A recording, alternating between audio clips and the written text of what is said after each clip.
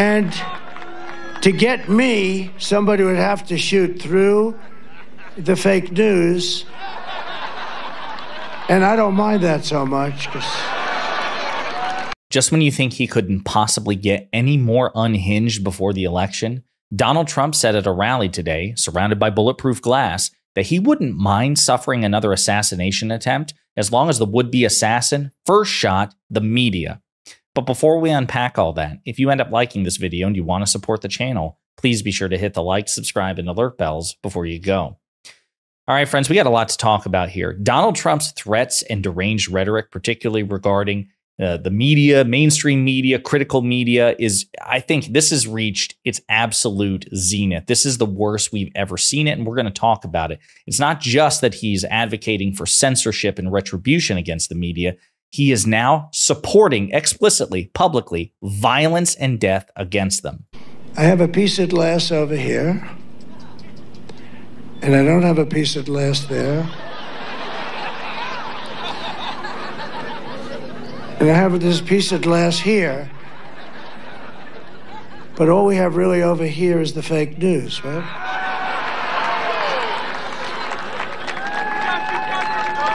And to get me, somebody would have to shoot through the fake news. And I don't mind that so much, because I don't mind that. So that was Donald Trump expressing support, as long as he's surrounded by bulletproof glass, for another assassination attempt against him, as long as the assassin shoots through the media, shoots through the reporters, the fake news. And even more chilling, or perhaps as chilling as that comment, is the reaction it got from Trump supporters in attendance. They cheered and applauded. Donald Trump's most fervent cultist supporters are enthusiastic and bloodthirsty. They cheer at the notion of the media being gunned down in gun violence because they're that devoted to Donald Trump. And they think the media is his political opposition. Folks, the fact that this man has a 50-50 chance of becoming president again, what an indictment that is on our country, our electorate, we the American people, that he stands a very good chance of becoming president again. History will discuss this. We will be the subject. This era will be the subject of so much critical history. Future generations will look down on us with contempt, and understandably so, that we let it get this close, this far. The derangement of Donald Trump with the media can't be overstated. Again, physical violence, he's already hinted at it repeatedly over the years, right? You know, talking about paying the legal bills, for a crowd supporter if they hit a reporter. Well, this is even worse, because he's saying, hey, as long as I'm surrounded by bulletproof glass, you can take a shot at me. Just please shoot through the media to do it.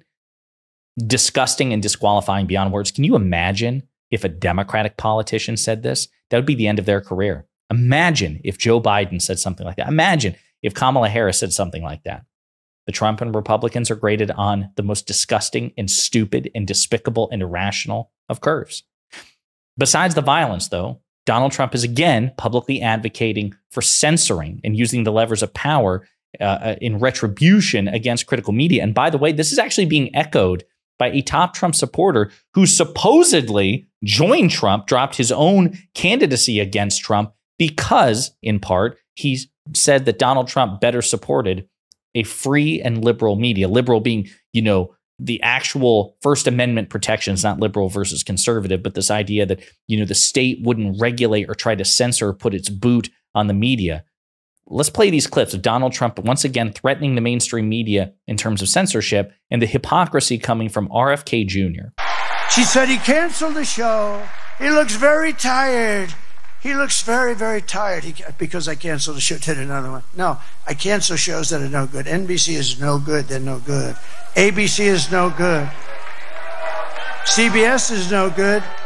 And in fact, in honor of you, I just sued CBS today because of 60 Minutes.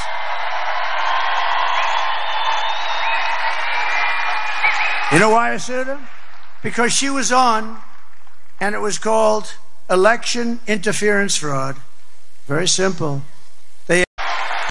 So he sued CBS for $10 billion, $10 billion, because he believes that they are engaging in election fraud. Again, absolutely despicable stuff. He says that they selectively edited in an unprecedented way Vice President Harris's answer to a question. Meanwhile, as was reported, Fox does this all the time for Trump, editing for concision and for the sake of, some sort of cohesive segment that they edit, they remove certain things. Donald Trump has been the beneficiary of that on Fox News for years, but he doesn't care. That's not election interference, and he would certainly never support Vice President Harris suing Fox News for $10 billion. But the impulses are extraordinary. And again, it's not just Trump. You have RFK Jr., supposedly a principled liberal. I used to be part of the Democratic Party, and now the Democratic Party is too censorious and too authoritarian, and they're so keen on censoring the press. Well, this is what RFK Jr. has to say about all this now that he's supporting Donald Trump. He said, well, President Trump is saying radical things. I said, like what? He said he's going to pull CBS's license.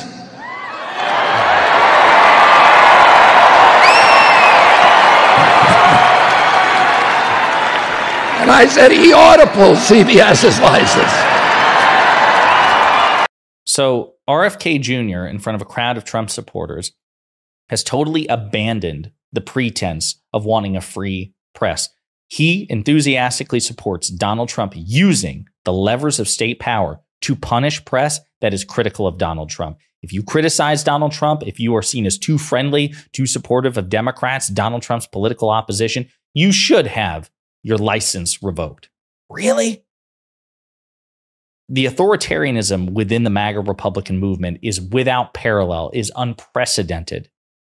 But so many people like to create a false equivalence and say, well, both sides. No, there's nothing like this in the Democratic Party. Nothing. And certainly not at the top of the ticket. But so many people are willing to set principle aside for the sake of political expedience. And no movement embodies that more than the MAGA movement. And there have been great op-eds written about the threat Trump poses to the media based on things that he has said. Jailed reporters silence networks, what Trump says he'd do if if elected. On the campaign trail and in interviews, Donald Trump has suggested that if he regains the White House, he will exact vengeance on news outlets that anger him. More specifically, Trump has pledged to toss reporters in jail and strip major television networks of their broadcast licenses as retribution for coverage he didn't like. Quote, it speaks directly to the First Amendment, and the First Amendment is a cornerstone of our democracy. FCC Chairwoman Jessica Rosenworcel, a Democrat, tells NPR. To be clear, the government does not license national networks like those targeted by Trump, but the FCC does license local TV and radio stations to use the public airwaves. Quote, while the FCC has the authority to provide licenses for TV and radio, it's pretty fundamental that we don't take them away because political candidates disagree with or dislike any kind of content or coverage, Rosenworcel says. And again, this is important. Consider that so much of local TV and radio are owned by conservative-leaning conglomerates and interests like Sinclair, for example. President Biden and the Democrats are in power now. They haven't threatened or even attempted to revoke their licenses, even though no doubt they're getting coverage that they don't like. Again, this is total asymmetry. Democrats don't have the same sort of censorious illiberal instinct the way that Trump does. He is unparalleled. Trump's declarations arrive at a time of increasing concern about his more autocratic impulses, and press advocates say he is intentionally fueling a climate hostile to independent reporting. 1 in 3 journalists say they face violence or the threat of it. Even so, a new survey of hundreds of journalists who receive safety training from the International Women's Media Foundation finds 36% say they have faced or been threatened with physical violence on the job, and they felt especially threatened at Trump campaign rallies. This is the environment that Donald Trump is deliberately creating. Again, we can't overstate this. We can't normalize it. And I'm sorry to those out there who are uncomfortable with the fact that this is a relatively unambiguous political climate where there's clearly a villain and that there's clearly a hero. But we've actually encountered those things before. Like, listen, think of some of the most iconic moments in American or global history, right? Let's use World War II, right? There's one of the reasons that World War II is so, front of mind for so many people when they think about conflict, why it's so researched and Googled and studied and scrutinized. It wasn't just because it was the biggest war in American history, but it actually lent itself well for the most part, to our cinematic notions of narrative pop culture. There was a good guy and there was a bad guy. There was a good faction. There was a bad faction.